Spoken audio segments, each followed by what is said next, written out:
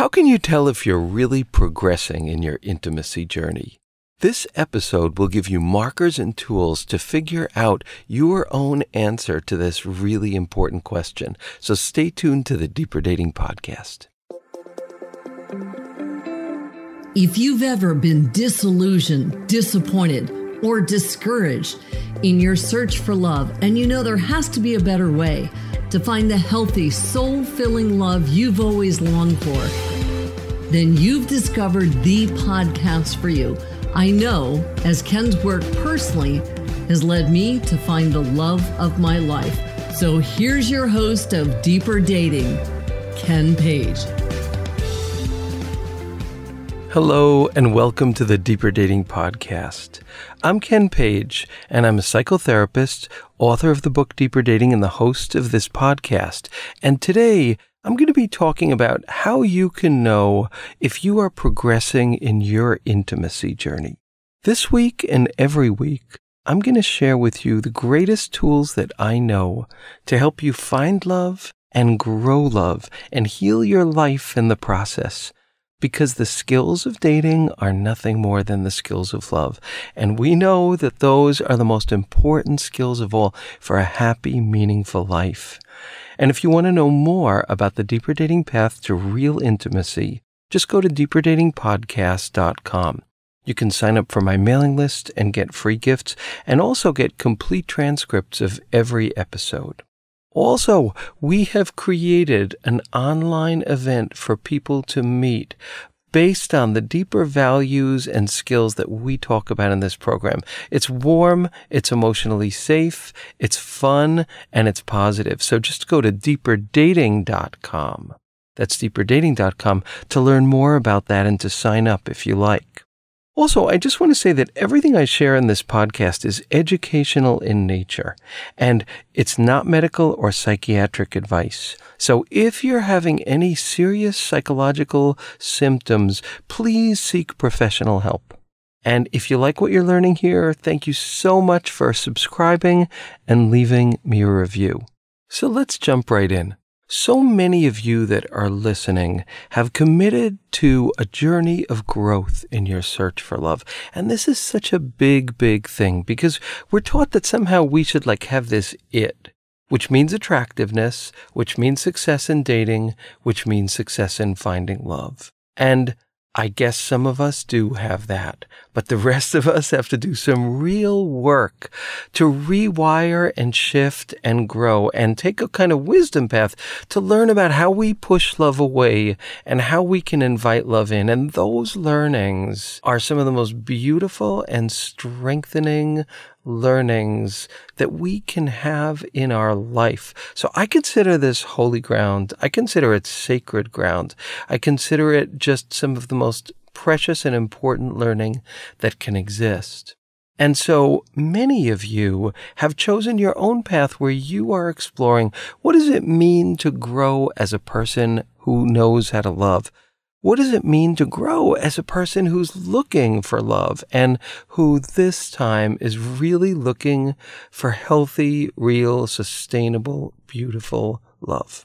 What does it mean to be someone who sees our clay feet in love and is humbled by that realization of the ways that we miss signals, push people away, go numb, do unkind things? Those of us who are humbled by those things and say, I want to change them, well, that's why we're here.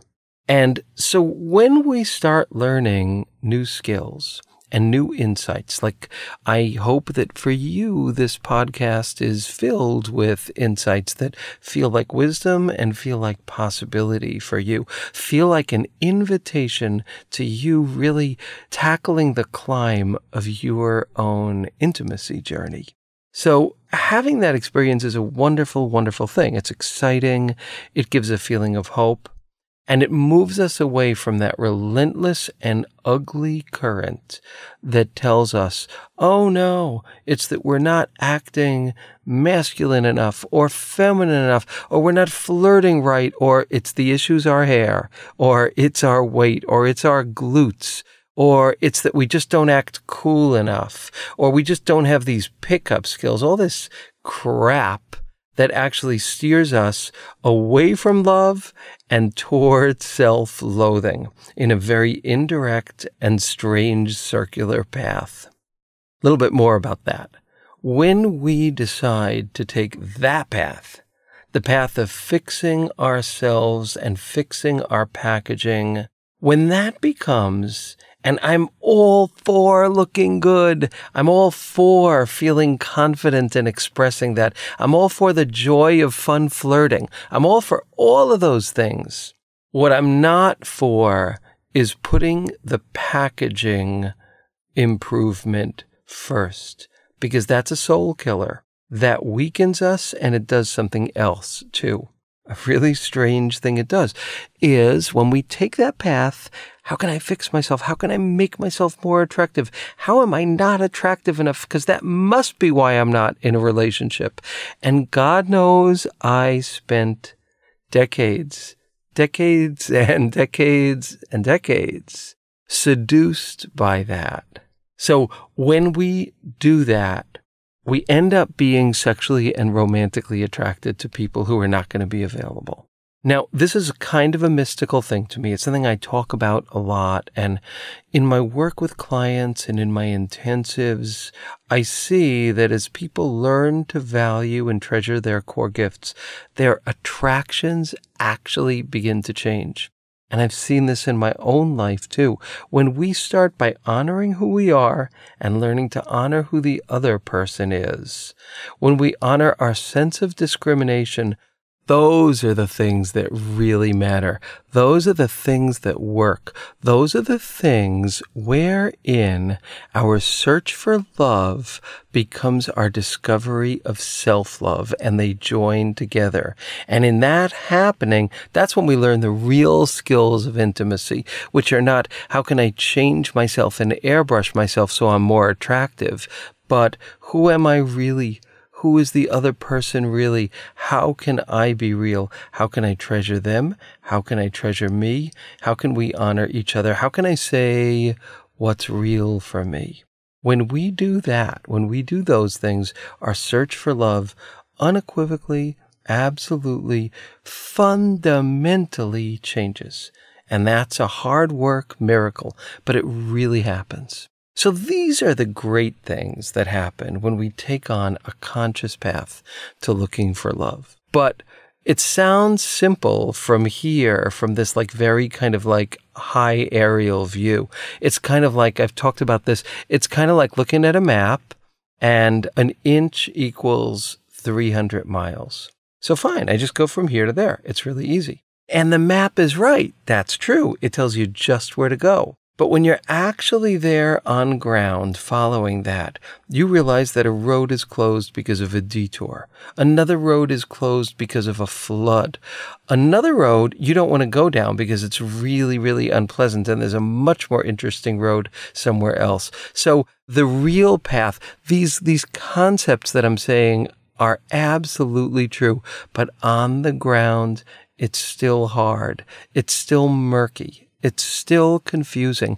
And that period where we're looking for love and we're learning to live these changes, there's still this period where it's like, well, what's going on? When is it going to happen? When am I going to see the difference? When am I going to meet someone who's not almost? Because on this journey, I think what many people experience as they learn these lessons that we talk about here, the kind of people they meet change. But it's like a stepping stone thing. And very often, the kind of people you meet as you begin this journey or you dive into the earlier stages of this journey are better than the people you were meeting. And you're attracted and you're interested and you say, oh, this feels really different. I get it.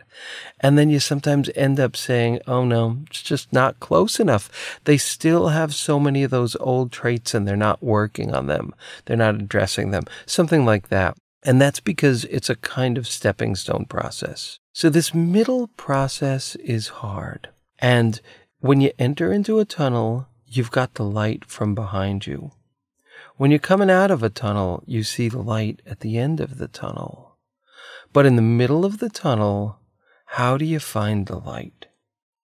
How do you find the light? How do you find the hope when you feel like it's like a slogging journey, when it's just so damn exhausting to try again, or deflating to meet another almost person? How do you get through that? Well, I'm going to talk about a few different ways. And the first way that I want to talk about is this. A client once said to me, and I loved this, I thought it was so wise. He came in and he said, I realize that no matter where I am, no matter what challenges I'm going through, the first question is always going to be the same. The acknowledgement of and gratitude for what you have already and of how far you've come. The act of looking back from where you've been and seeing where you are and seeing the arc of progress, incomplete still, but seeing that looking back and saying, oh, yeah, that's where I came from, and acknowledging the growth is a huge, huge and important tool. And we're going to do that together because I'm going to ask you 5 questions. And these 5 questions, as you answer them, you will notice the ways in which maybe you might be still stuck in your journey, or you'll be able to acknowledge ways that you really are progressing in your journey. Then following that, I'm going to talk about if you're feeling not like you're progressing, but like you're stuck, I'm going to give you a few questions to help you think about why you might be stuck, where there might need to be some kind of intervention, some kind of tinkering, some kind of shift so that you're free again to continue moving forward. But let's start with these fabulous questions. So I want you to think about each one and you can answer it out loud or write it down if you like. Okay, good. So the first question is, in your journey, are you coming to understand and value your authentic self, your gifts, your passions, and your sensitivities more deeply? Just take a minute. Are you, and think about that. Do you feel like you understand and value your innate gifts, your deep sensitivities and passions more fully, as opposed to thinking, oh, this is going to be too much. I'm going to get in trouble for this. No one's going to be romantically attracted to this. It's too different. It's too weird. It's too whatever. Or are you coming to treasure those parts and say, this is really who I am? Take a minute and think about that. If your answer is yes, then that is truly, truly something to cheer, and it is something that will unequivocally shift the creation of the fabric of your future. It will shift the patterns of your future, and in good and important ways. Next question. I talk about 2 different kinds of circuitries of attraction. Attractions of deprivation and attractions of inspiration. That was the piece of my Deeper Dating book that Oprah.com excerpted, the ability to kind of tell the difference. And attractions of deprivation are attractions where the attraction is at least in part trying to get the other person to finally be available, to finally do their part of the work, to finally treat you kindly and with dignity and respect. And there's this passion of that because they're almost there, but they're not there. And we can get lost in that forever. Those are attractions of deprivation. Attractions of inspiration are when we become sexually and romantically attracted to somebody because of his or her or their goodness, solidity, integrity, capacity, decency, availability, generosity of spirit, all those wonderful things. When we become sexually and romantically attracted to someone because of their goodness and their solidity, when that's woven in, we're making the right choices. We are finally making the choices that are going to lead to a love-filled future. And it's a big, big choice point. So that's another question. Are you losing your taste for your attractions of deprivation and getting away from them more quickly? If so, that is something else to celebrate. So here's the next question. Are you increasingly following your attractions of inspiration? Are you noticing people like that more? Are you more interested in them? Are you spending more time with them? I know for me, attractions of inspiration used to seem boring. I loved that spicy edge of an unavailable person. And as I grew, I came to realize that there's a wonderful ancient Hindu saying that goes something like that what we used to think was honey, we realize is poison. And what we used to think is poison turns out to be honey. And I know for me, I thought attractions of inspiration were the most boring thing that existed. And I hated that I thought that because I knew that was going to get me in trouble. But I still thought it and I felt it. And as I began to love attractions of inspiration more, my world changed. Truly, truly, truly. So the next question, are you being yourself more in your relationships? And there's this wonderful saying, which is, say what you mean what you say, but don't say it mean. That's from kind of the world of 12-step wisdom. So are you expressing your authentic self more fully in your relationships? If your answer to that is yes, this is also wonderful. If you are doing those things, you are moving closer toward the healthy love you dream of. These things are light in the middle of the tunnel. And next, are you adding to this recipe of growth a nice dollop of bravery? Getting out there, virtually or in person, these days more virtually, to meet new people. And always, always, always, I say this, virtual venues or in-person venues with people who share your passions and interests and values are probably the best place to meet. And so if you're online, you can filter people's profiles by those very things. So every question you answered yes to is cause for celebration. And if you answered yes to at least 2 of those questions, the chances are good that your dating life is changing in significant ways. And it is, if you're saying yes to more of those, maybe 3 of those or 4, it is really possible that kind of almost mysteriously, you are meeting kinder and more available people, and you're more interested in them. So trust the path you're working, because it's working. Now, if you honestly, though, feel that there are no significant changes occurring for you as a result of this kind of inner work that you're doing, there's a few questions I'd like you to ask. And usually, at least one of them is going to hold the key to explaining your stuck point. Number 1, are you in an actively abusive relationship of any sort? If you are, not only will you be being abused and hurt, which is just so profoundly depleting, diminishing, wounding, and traumatizing, there's a secondary problem too. There's a secondary kind of huge costs that come with these relationships. And that is that the deep down belief that you somehow don't deserve better gets reinforced every day you're in this relationship, gets reinforced every time you feel diminished by this person. So in an abusive relationship, if it's physically abusive, if it's seriously emotionally abusive, get help to help get out. Don't just get out, because sometimes that could be really dangerous. Unless you absolutely need to for health and safety reasons, then just get out. But if you can get help in doing it, you will protect yourself in the process. And in those less extreme cases where someone, like I know somebody who has been in a relationship for a gazillion years. And so her wife can be sharp-tongued, and she hates it. My friend hates that. So they have a deal. They've done this for a lot of years. Every time the wife is sharp-tongued, she has to give my friend 25 cents. No serious amount of money, but they love each other. And as sharp-tongued as her wife is, she's a wonderful person and loves her. So this works for them. I love that story. So if you're in a relationship where the abuse is not extreme, then that's what needs to be worked on, because it's not okay for you to end up feeling diminished. Next question.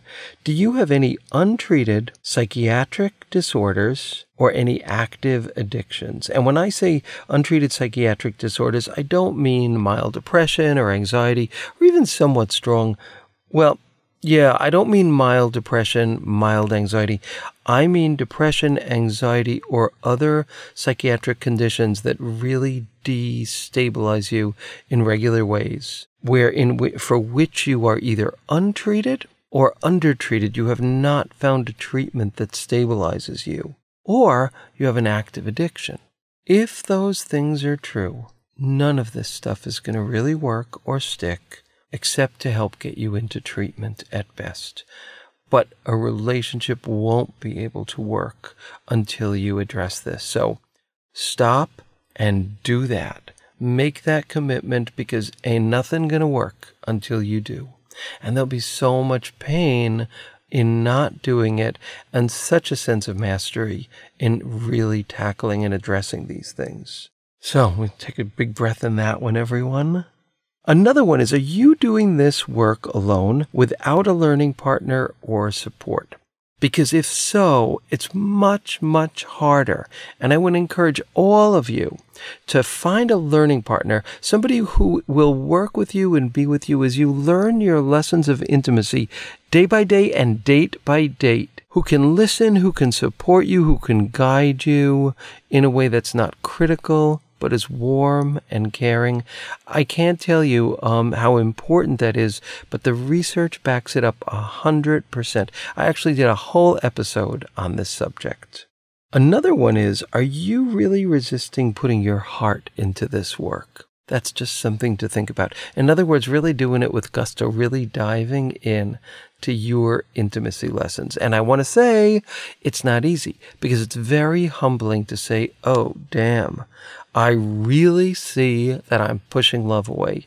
I am really seeing my clay feet in this relationship, or in the ways that I date. But this is one of the greatest things that we can give ourselves, is that humbling acknowledgement, because when that happens, we change. And when that doesn't happen, we feel ashamed and resistant to change. And the last one I want to say is there another issue, like an old relationship you haven't been able to let go of, that's blocking your progress? So if any of these things are going on, I want to really encourage you to take the brave step of getting support. Because if you're stuck here, don't try to fix it alone, because your efforts will be so much more weakened. Willpower, in cases where we're trying to change personality patterns, willpower is one of the weakest tools in the toolbox. Support is the most powerful. So that's just a thought that I want to share with you. So I just want to say in closing that in this phase, you might feel like you're stuck at some of the old, familiar, creepy, sad, frustrating crossroads that you've been at before in your dating life. And sometimes it might even feel like nothing's different. But things are different. Because if you look more closely, you'll see that you are coming to those old crossroads with a new set of tools, with a stronger sense of connection to your own gifts, and hopefully with more support. And at every crossroad, especially with support, you'll notice that you're making new micro shifts in your approach that have a little bit more self-love, a little bit more self-dignifying, a little bit more passion and power and self-honoring, or a little more kindness. And you'll notice these micro shifts, and those micro shifts open new doors. And when new doors open, that means that a new future is actually being formed and shaped and sculpted. And you'll sense that something new is happening, because you'll feel glimmers of intimacy at points that once just felt like closed doors. So take a minute to think about which of these ideas hits you the most now, is the most useful, is the most feeling like a guidepost for you. And I encourage you to hold that to your heart and do something constructive and creative with it. Thank you so much for listening, and I hope this was useful, and I so look forward to seeing you on the next episode of the Deeper Dating Podcast. And that's it for today's episode of Deeper Dating. Be sure to go to deeperdatingpodcast.com, as Ken has a few more gifts for you. Then join us on the next episode.